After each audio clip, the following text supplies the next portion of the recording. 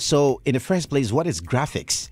Right? So graphics are visual images produced by computer processing. Right? So these are visual images that are produced by computer processing. Right? So that is what graphics is all about. Now, let's move away from just graphics and get into graphics and computer, like proper. Now, computer graphic design combines skills in technology, business, and arts using computer-generated images and words to create unique concepts and messages for publishing and advertising.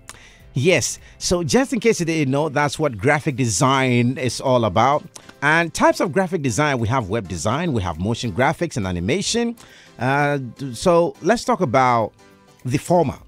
So web design refers to the design of a website. So if you see any website, www.myjoyonline.com, that is done as a result of web design, placing the text, placing the images, aligning things properly, placing advertisements.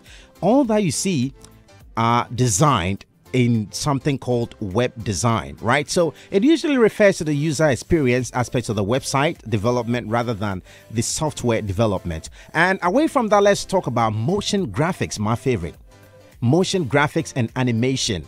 Motion graphics and animation are two styles that often are confused for a simple reason. Now, both are moving images, but where motion graphics are static images giving movement, animation is a series of moving images, right? So you might want to read more about motion graphics and animation, but basically both are moving objects or images, but motion graphics are static images giving movement, and animation is a series of moving images, right? So that's by way of wordz on Hitz today. I've got... This is Hitz.